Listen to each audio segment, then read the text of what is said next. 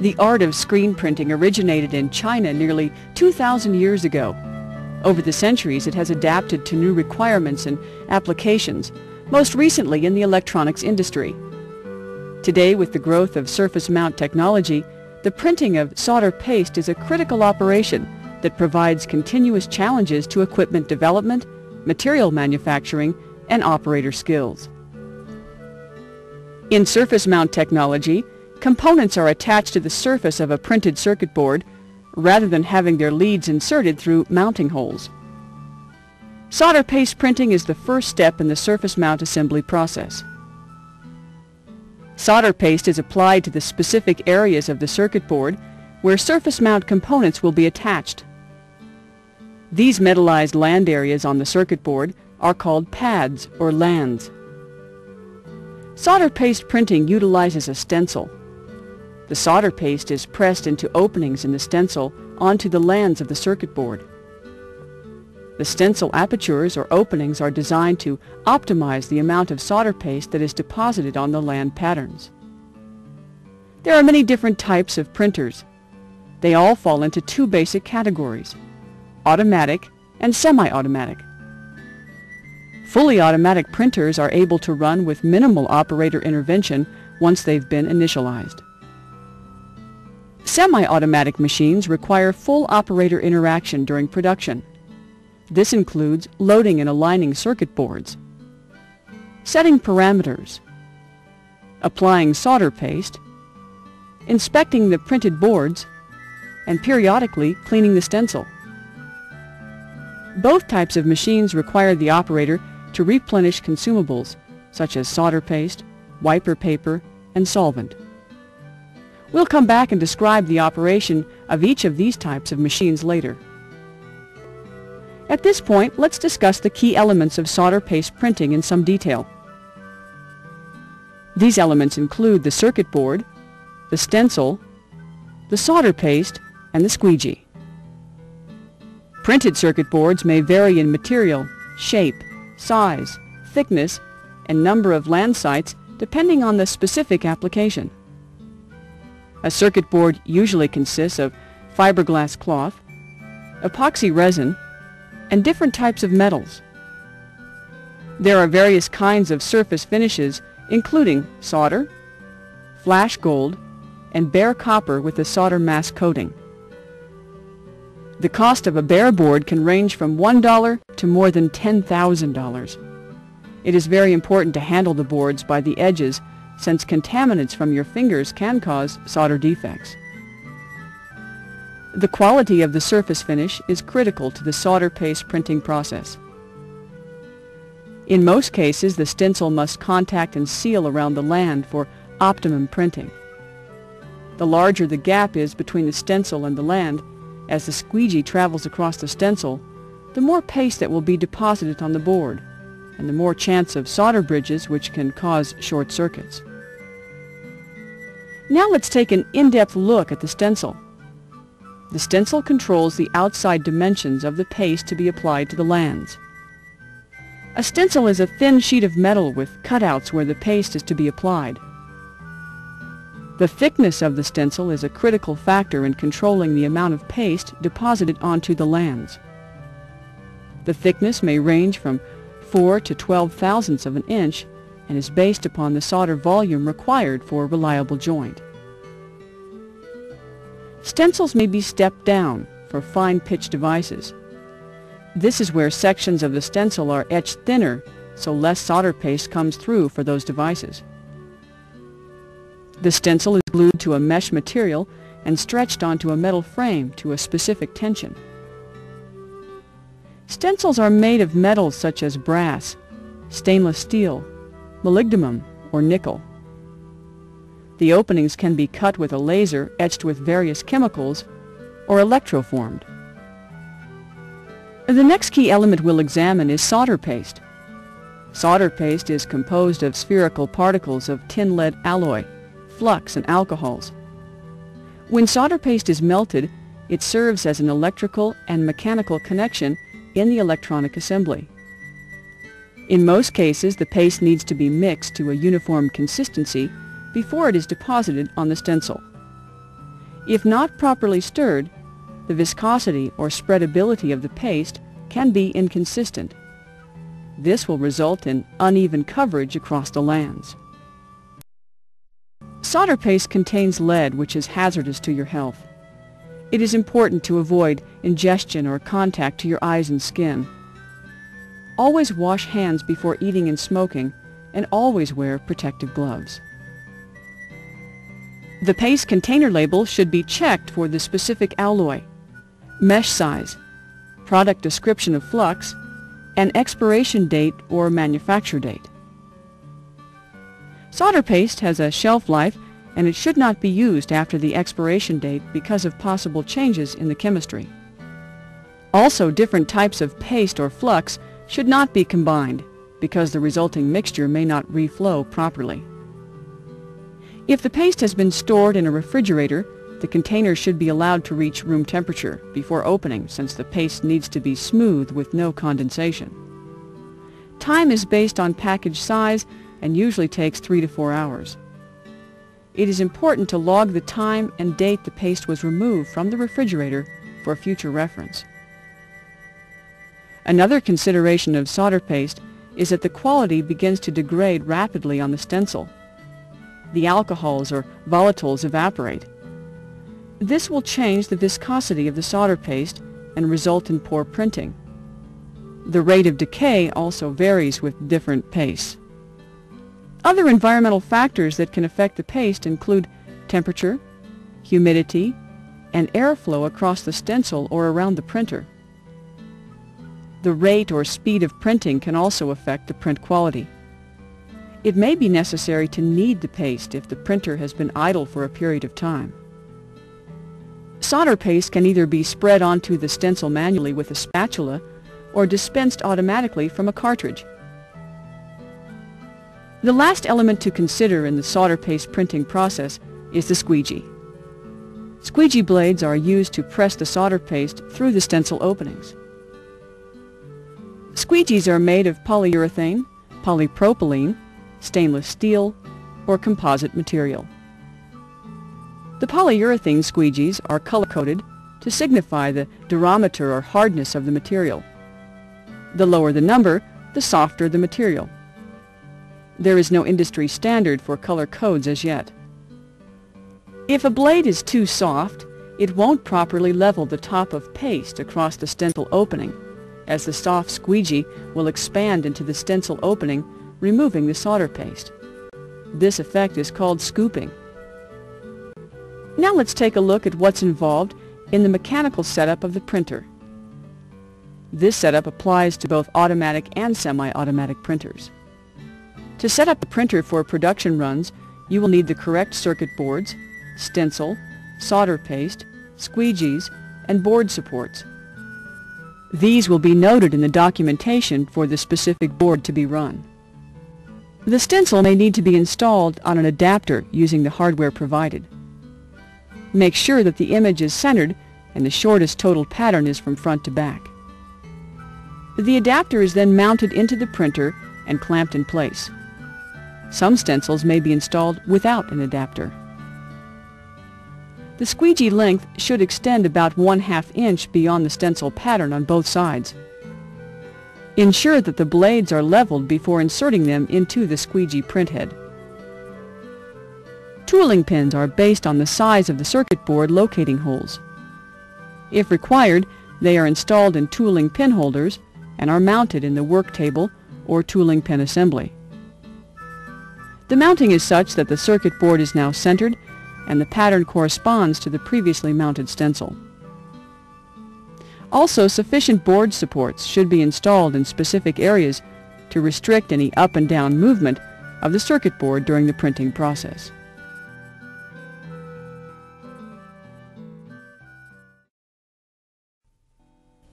Now let's take a detailed look at the stencil printing process for an automatic printer. The first step in the process is to enable power to the printer. During an automatic printer startup sequence, a reset is performed, which moves all the machine components to a safe parked position prior to performing operations. Once the machine has finished its initialization, the operator uses the software to select the previously programmed board profile for printing. The board profile has been tested to provide optimum values for the many options and variables of the automatic printer. These include how fast the squeegee will travel, how much force the programmable squeegee applies during the print stroke, when and how much solder paste will be applied, and how often the underside of the stencil will be cleaned. If the board profile hasn't been entered into the system, the values of each parameter will be specified in your documentation. You can now enter these values into the computer. The correct selection of the variables is critical to the quality of printing solder paste on the board. When the proper computer file is selected, the printer automatically positions the stencil to suit the values in the board parameters file. The operator checks the software to find information needed to finish preparing the machine for printing. This includes length, hardness and total force applied of the squeegees to be used, and the pressure of the solder paste dispenser. Once the operator has installed the squeegees, completed all adjustments, and loaded the proper stencil, the machine is ready to begin a print cycle.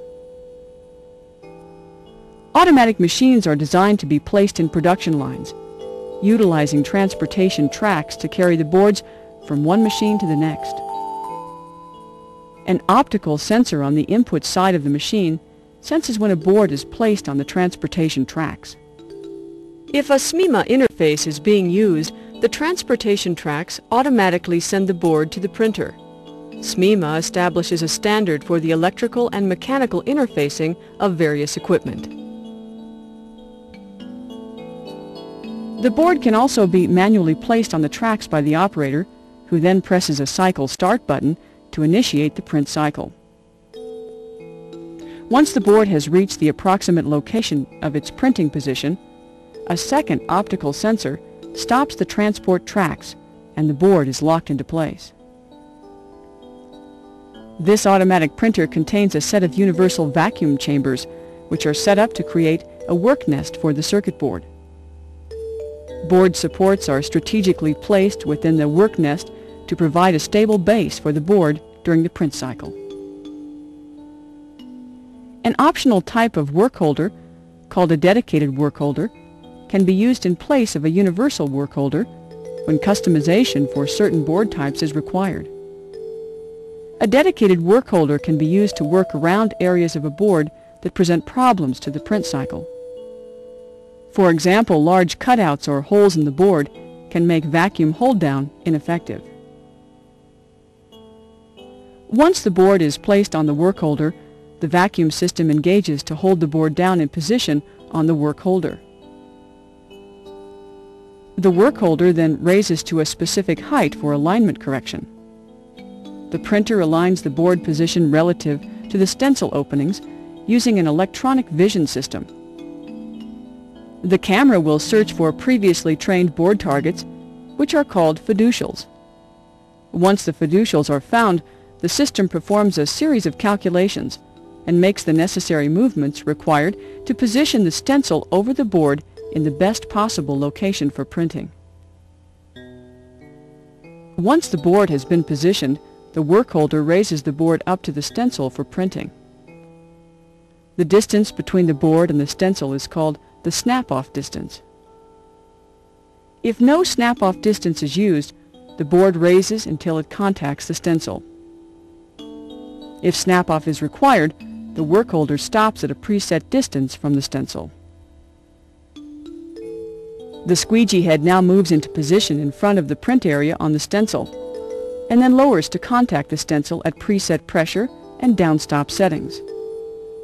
If the machine is equipped with a single squeegee or dual tilt squeegee head, the squeegee lowers in accordance with the setting assigned by the operator during the machine's setup stage. The squeegee then strokes across the stencil, applying solder paste into the stencil openings onto the lands of the circuit board underneath. At the end of the print stroke, the squeegee automatically raises from the surface of the stencil. If snap-off distance is used, the stencil is allowed to release from the board before the squeegee raises. The work holder then lowers, stopping at a height to allow the vision system to perform its two-dimensional and optional three-dimensional process verifications. During the verification process, lands that have been previously selected as targets are viewed to evaluate the performance of the printing process. During the two-dimensional verification process, the lands are viewed for proper coverage of solder paste on the land. If too little solder paste has been applied, a proper solder connection may not be achieved. If too much solder paste is applied, the paste may slump or bridge over onto the adjacent lands. Bridging causes electrical short circuits in the finished product. The three-dimensional verification process checks for solder paste deposit height. Deposits under the desired height range are singled out as defects. Upon completion of the verification process, the results are displayed to the operator, who then has the option of accepting or rejecting the board. If the print quality does not fall within process requirements, the operator may remove the board from the remainder of the production process, saving the time and expense of rework. The work holder then completely lowers, returning the circuit board to the transportation tracks, which moves the board to the output side of the machine. While the transport tracks are carrying the board out of the printer, the paste dispenser automatically lays down a new bead of paste. The paste dispenser cycles at preset intervals to provide a constant bead of paste on the stencil in preparation for the next print stroke. It provides total control over the application of solder paste onto the stencil. This is an important consideration, since too little paste produces lands with incomplete prints, and too much paste allows excess paste to dry, which can create clogging in the stencil openings. To eliminate paste clogging around the stencil openings, a stencil wiper is primed with solvent to prepare the wiper for a pass across the underside of the stencil. The wiper then moves to the underside of the stencil print area and wipes the bottom of the stencil to remove any solder paste deposits. Regular cleaning of the underside of the stencil prevents residual paste from building up, and this keeps prints well defined. At the completion of the wiper's pass, the wiper moves back to its park location in preparation for the next print cycle. The last step in the process is when a request for a board from a downstream component placement machine is received by the automatic printer. The transport tracks then resume motion to deliver the board to the tracks for the downstream machine. When the board has left the printer's tracks, an electronic request for the next board to be input is sent, and the entire process repeats itself.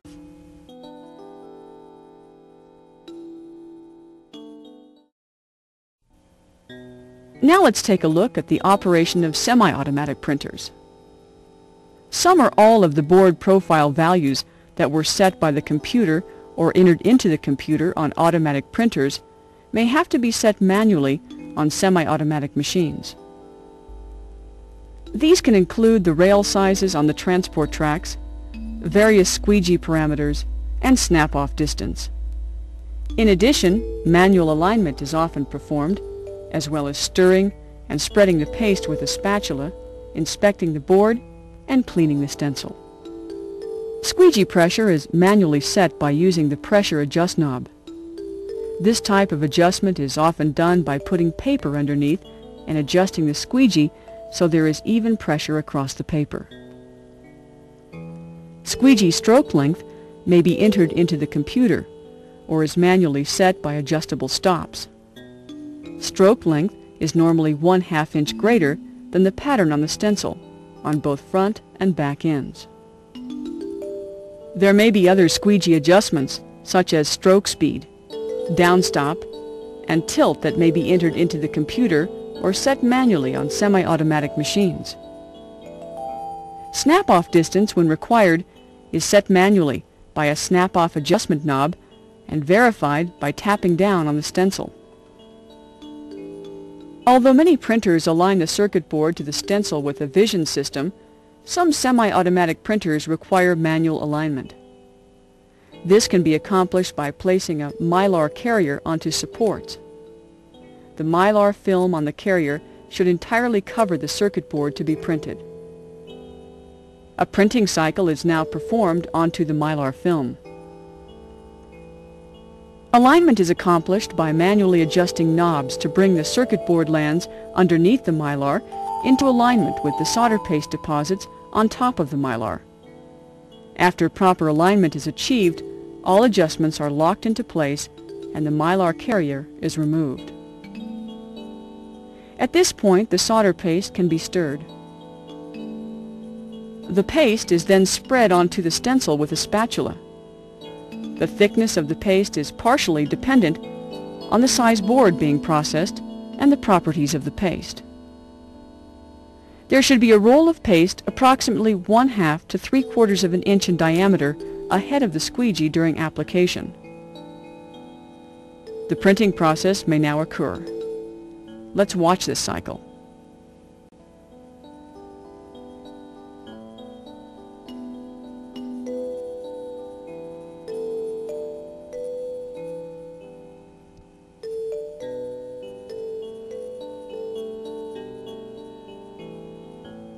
After the board has been printed, it should be visually checked for well-defined prints.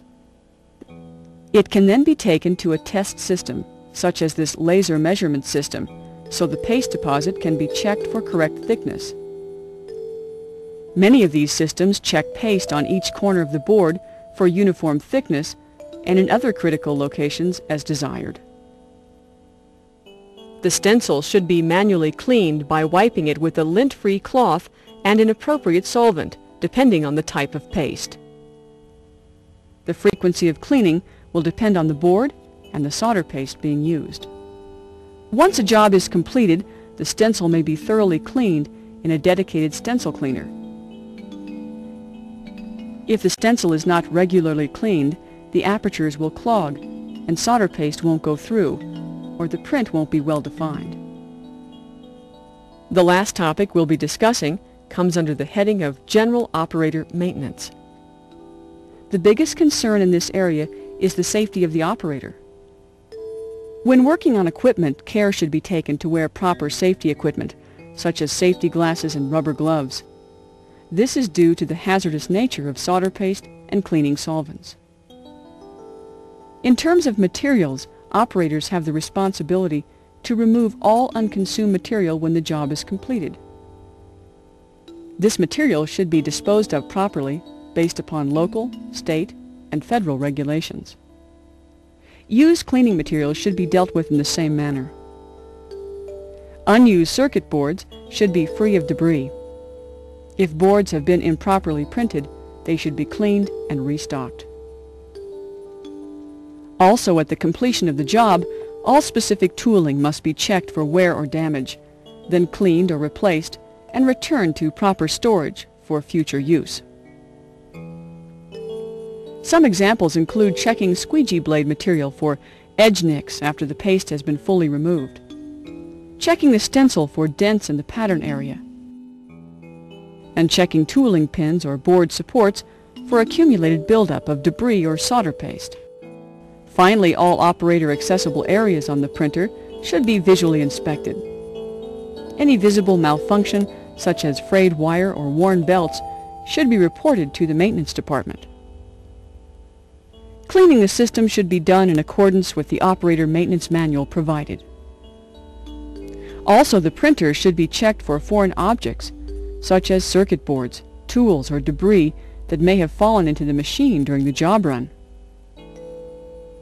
Then all covers and safety interlocks must be inspected to ensure the safe and efficient processing of the next job. This program has taken a detailed look at the solder paste printing process, the most critical step in the surface mount assembly sequence.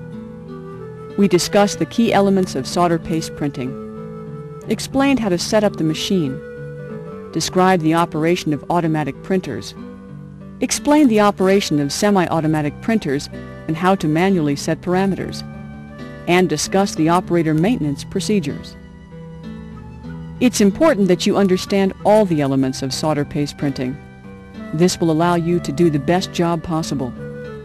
A single error can result in costly rework and can slow down production schedules.